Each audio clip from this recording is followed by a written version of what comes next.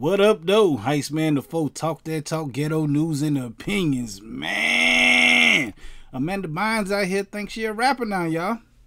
Y'all know Amanda Bynes, man. She used to be the little Disney girl or something. I don't know what she did, man. I know she went from a whole transformation, man. I think she had some mental problems or something that she was going through, you know, and whatever, man. I don't know her story, man, but this is what she look like now. And she wanted to be a rapper, man. Let's check out some of her rap lyrics, man. Hold on. She said something, yo. Check this out. Can fuck with the mob, shout out to the lords and the gods. In love with my bitch cause she buy my ice like the stars. I told that bitch cover your eyes. Hey, that's her rapping.